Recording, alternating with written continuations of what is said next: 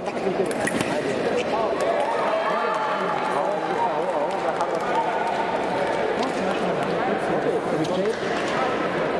ولا حاجه ده انا بموت مستني انا كنت شغال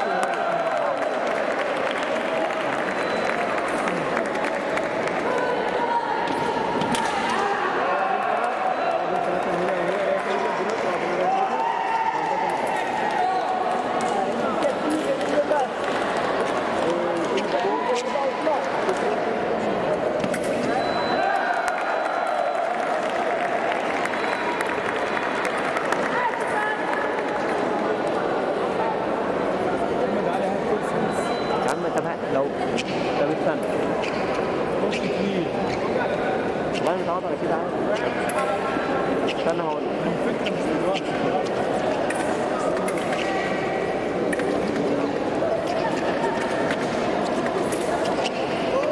لو استنى هات الكرسي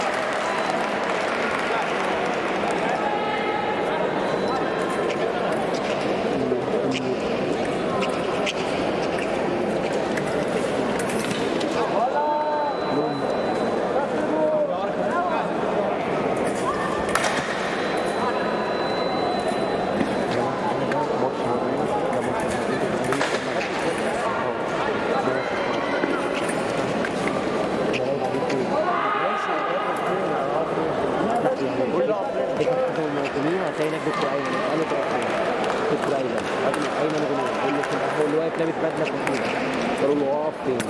هو كان بس بلغ بالله دكتور ايمن غنيم لابس بدله كحيله صح؟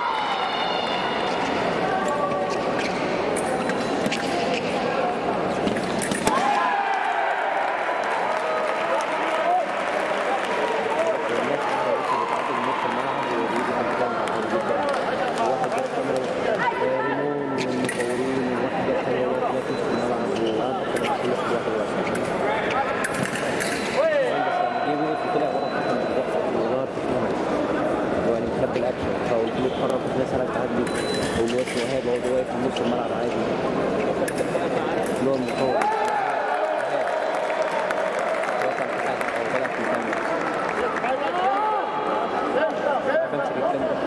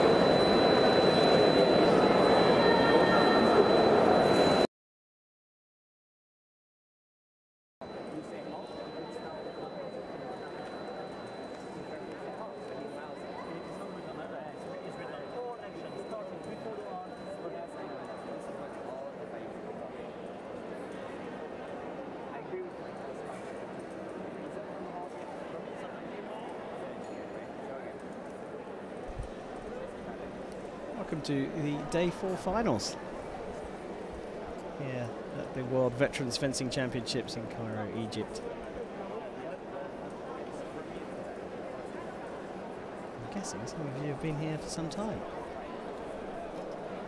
I'm Karen Bashir, and I'm delighted to be bringing you the final session on Day 4. The schedule has slipped somewhat here in Cairo, so we had a technical conundrum, which meant we had to finish the men's category A semi-finals on the daytime feed. We were able to give you pictures from the start of the women's foil, which ran concurrently with the men's foil A semi-finals, but we couldn't move the sound across until we had finished that stream, and that is why you have been watching the first two fights in silence. You are watching the bronze medal match in the women's team foil between Italy and the USA. Italy came out to a 5-3 lead after the first leg, and now coming to this leg 10-8 up, although the USA have got one back. The order for the matches here in this Veterans ABC team women's foil competition will be the category C fencers coming out first, and that was Gardini against Stevens. Gardini winning that one 5-3. Then the category A fencers came out, Bonucci for Italy and Pateo for the USA, the athletes aged between 50 and 59. And now we have Gianna Cirillo and Anne-Marie Walters on for the category B fencers aged between 60 and 69. Target score in this particular leg is 15 points. And the target score overall is 30. So we have one match of C followed by one match of A and one match of B, and then we repeat that. The teams have the opportunity to make one substitution after the first three fights, changing just one category of fencer if they choose to. They don't have to make that substitution, it's up to them. The referee taking control of this fight is Canada's Suzanne Voigt,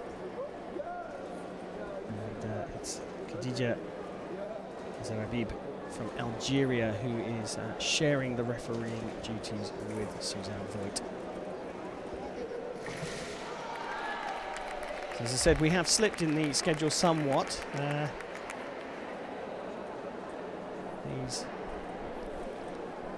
This final stream was due to start at 5:30, so in fact we've probably nicked a bit of time actually, because it's just 4:35 and we were running considerably further behind than that earlier on.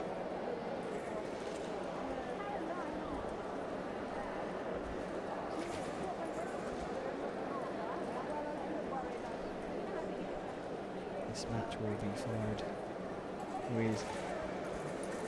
by with the women's team for gold medal match, and then we'll have all the finals in the men's A, B and C individual foil categories.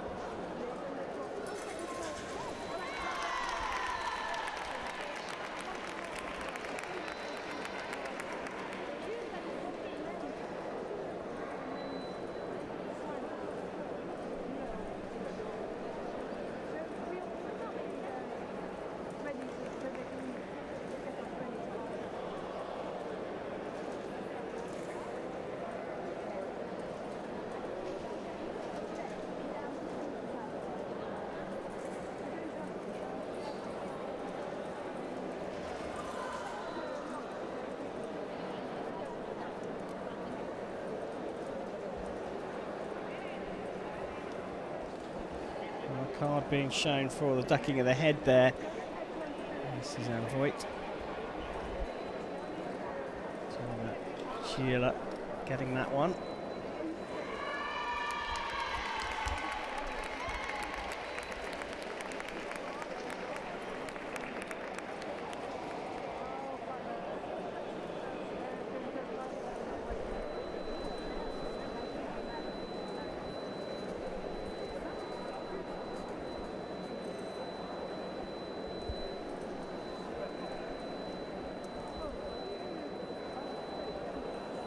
Halfway through this, and that's a good turnaround by Anne-Marie Walters.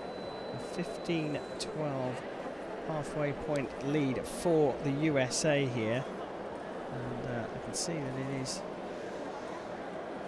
Iris Gardini coming out for Italy.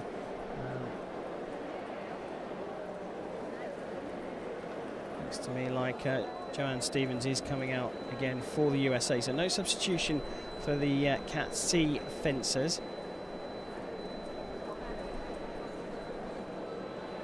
Did see the USA making a change in the previous round for their Cat B fencer, so keep an eye on that.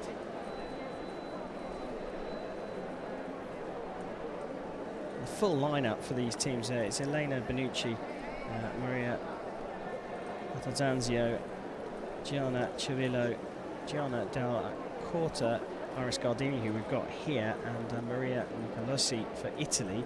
USA lineup with Lynn Matteo, Jane Carter, Jeanette Starks-Faulkner, who did come on as a substitute in the Cat B in the semi-finals. Anne-Marie Walters, who we just saw, and Diane Reckling, Joanne Stevens, who we've got on the piste right now. Leg 4, target score of 20. USA have come from behind to lead at this stage.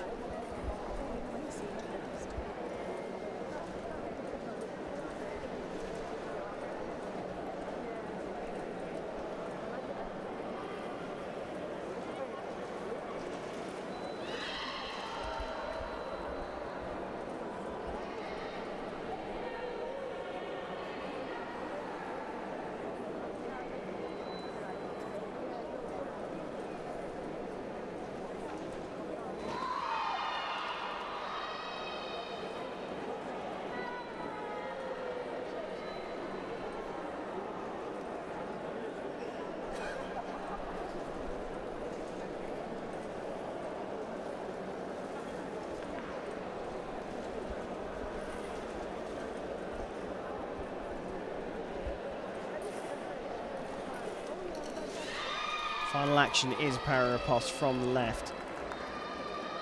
Good conversation between the blades, but it's who takes that final meeting of the blades that gets the right of way.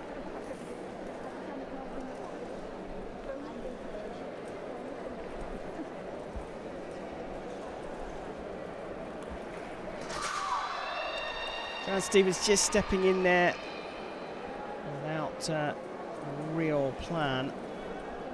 Iris Gardini taking advantage of that to draw level. So 3 unanswered hits for Iris Gardini for Italy. It's drawn things level in this match. I just noticed that the American boxer were telling Joanne Stevens to just stay out of this match, just move in and out and do a bit of containment, but she finds an opportunity by opening the distance to land her first action, and Iris Gardini calls for a video review on this one.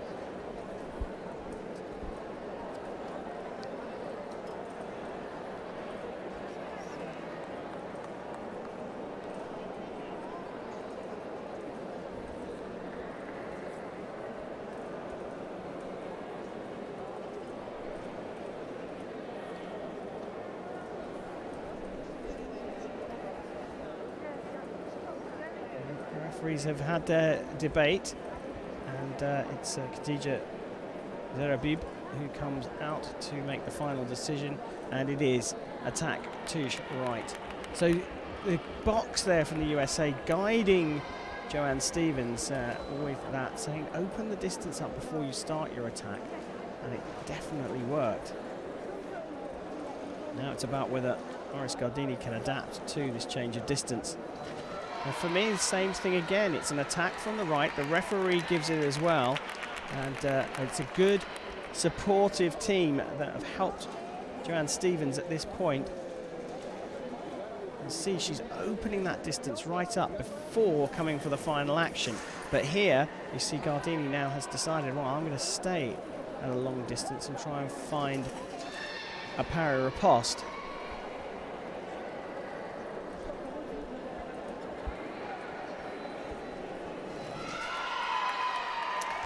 Action starts from the right.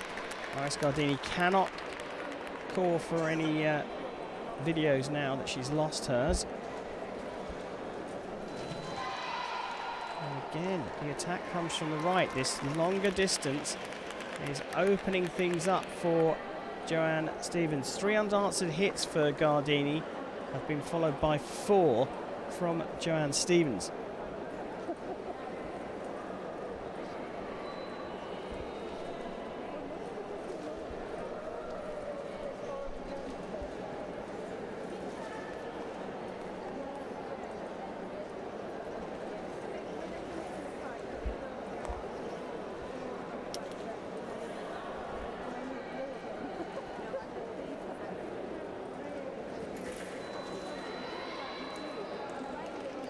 A 3-hit lead coming into the fight for the USA. Could turn into a 5-hit lead despite Stevens going down by 3 at the beginning. Video is going to be called here by Joanne Stevens. And I think she's got a good call here. I think this is worthwhile giving a look at from the referees. They're a little bit closer for sure on that attack, but for me, the attack comes from the right-hand side. Referees in consultation on this one.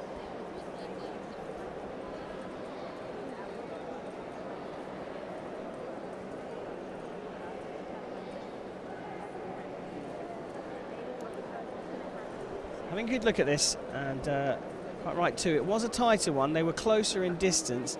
And the question is, does Joanne Stevens step forward at the same time as starting the extension of her arm? Because the crucial thing is the arm coming forwards. And the referees are giving it a good look. But they've made their decision now.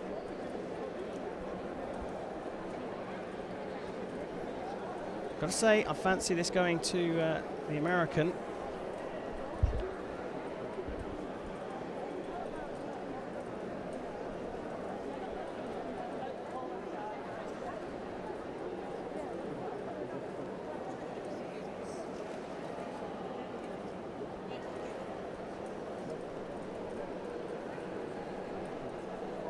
Just checking the score, and it does turn around.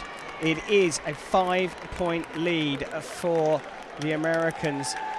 Joanne Stevens dropped 3 points straight away at the beginning of that 4th leg, but then she scored 5 unanswered hits and has opened the lead up with just 2 legs to go for these 2 teams. This for the bronze medal here in Cairo in the women's team foil event. Russia and Great Britain, please come.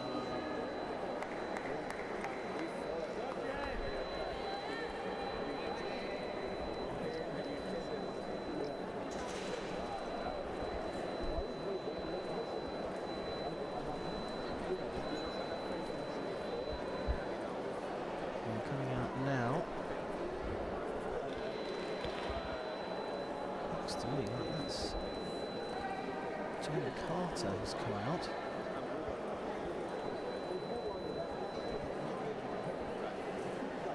It's Bonucci for sure for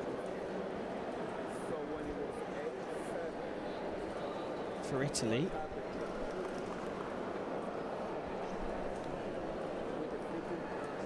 But the Americans have made a substitution here. That is Jane Carter, who's come on for Lynn Botello.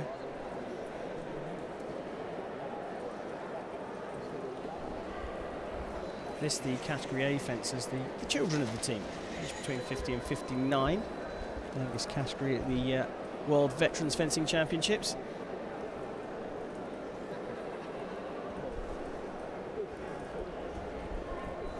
So we know that the Americans won't make a substitution now, or they can't make a substitution now. In the previous match, Jeanette Starks-Faulkner came on for the category B second fight, but Anne-Marie Walters will anchor the US team here now that this substitution has been made for the 50s category.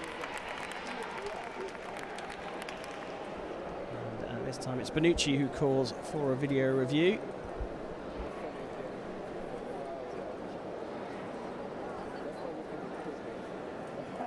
She can only think that she's met the blade in the middle of this.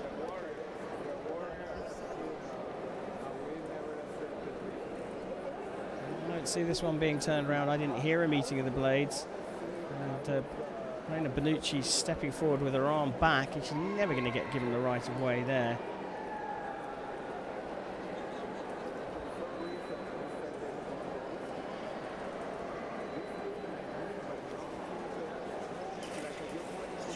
Oh, nice flick over onto the shoulder from Carter. Not many of these athletes have got that particular hit in the bag. The lefty uses it to great aplomb against her right-handed opponents. And you can see that Bonucci has changed her approach here.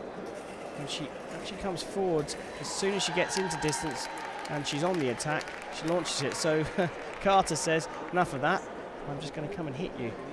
One away from the target score here, and there it is. What a fine performance from the American substitute.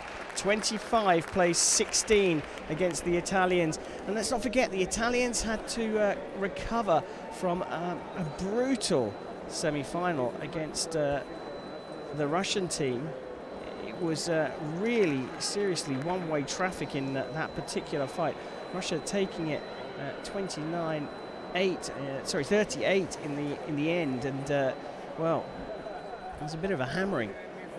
And Italy seemed to be still suffering from a bit of a hangover on that one. USA 9 points ahead. Anne-Marie Walters coming on for them.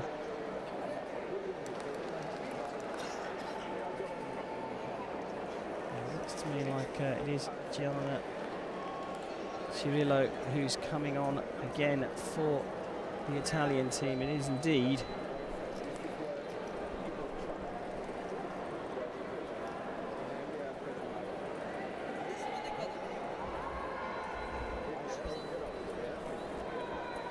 So what can Gianna Cirillo do here?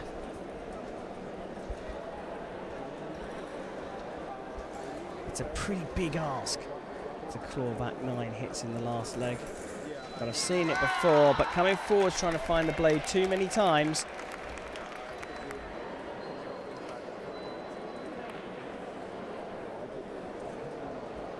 Walters slapping in tackle preparation. Target score of 30 for the bronze medal here. USA in the driving seat.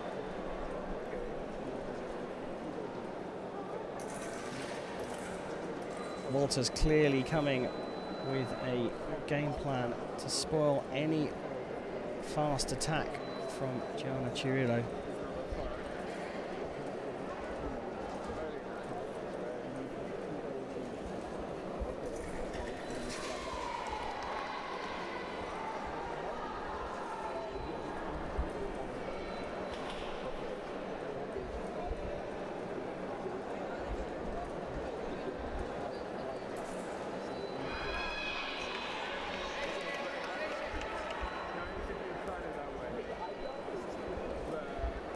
Back for Cirillo here.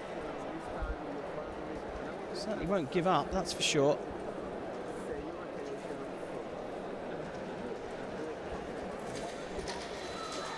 Counter action here. Well, it doesn't count because Cirillo landed her attack, and I'm surprised she's not called for a video there on the ducking of the head, but the fight continues. There's the gap to 7 now.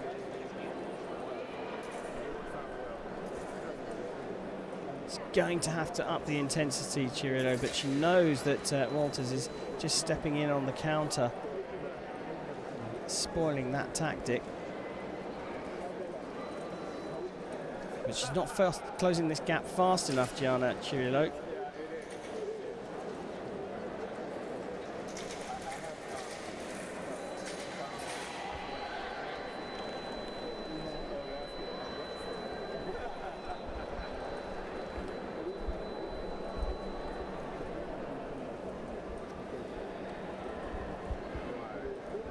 Just a minute and 20 odd seconds left to go in this match.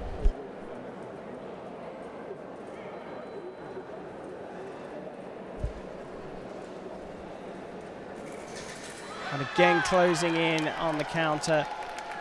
Gianna Cirillo, I think, has run out of ideas here. She's running out of time and she just needs to get in there and work out how to get around the ducking counter. Blade is met this time. Walters changing up to prise de feu attack on preparation. 2 away from bronze, the Americans now.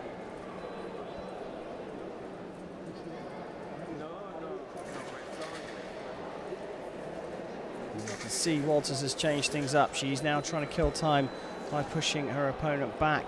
This buys her loads of time as well because she's now got 7 and a bit meters behind her just to stop the American coming forward. That's still the attack from the left off target.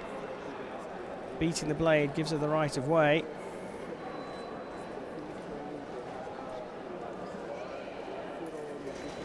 Still the attack from the right. Big ask for Gianna Cirillo coming into this. 9 hits down. Remains 9 hits. That for me is still off target from the left, and indeed referee Zerabib gives that off target. And now it's Anne-Marie Walters who's calling for the video.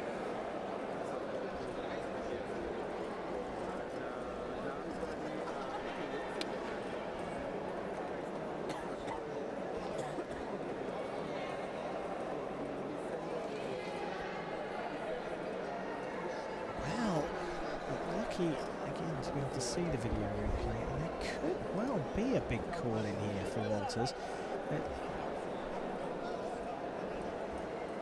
So Cirillo definitely picked up the right of way, but it looked to me like on the video that she'd then tried to search for a parry, realised she wasn't going to get it, and stuck her arm out. It's a really tight one to call here because the distance is very close between the two athletes, so blade movements are difficult to see. Even on a replay in a slow motion. So, referee Khadija Zerabib comes back to give her decision. And it is turned over. It was a good call from Anne-Marie Walters. Now the USA just 1 away from a place on the podium. A bronze medal at stake here. Walters going back to her containment tactic now, blocking things out.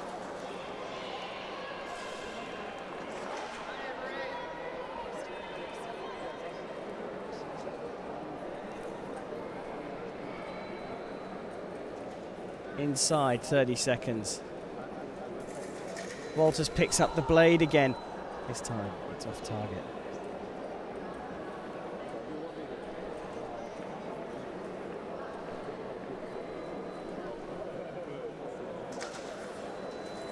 It's flicking the inside of the wrist there. Cirillo. 20 seconds left to go. A 10-hit lead for the USA. I'm going to put my neck on the line here and say the USA have got the bronze medal here. And they have indeed got the bronze medal. A commanding second half from the USA. Saw them come from behind at the halfway stage and take this bronze medal in style. The USA will be on the podium a little bit later on this evening. That's Lynn Botello, Jane Carter, Jeanette Starks-Faulkner, who played her part today, although she didn't fence in the final. Anne-Marie Walters finishing things off there for the USA, and Diane Reckling and Joanne Stevens, the Category C fencers, who will be collecting their bronze medals later. Now, after everything that's happened today, we're going to take a very, very short break in the commentary box, because I can see waiting in the wings is the lineup for the gold medal fight here in the women's team. For we'll be back on commentary for that very soon.